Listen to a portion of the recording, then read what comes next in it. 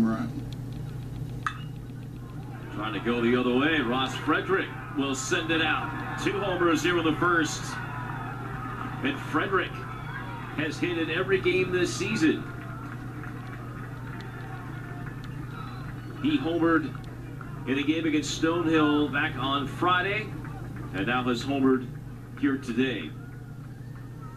His 3rd of the season. He was sitting first pitch fastball, outer part of the plate, and he just went with it, drove it the other way, got it up in the air, and that's going to happen today. As you said, giving up solo homers you can live with. Kevin Duckrell is the shortstop and the batter. He'll get a slider that'll miss for ball 1.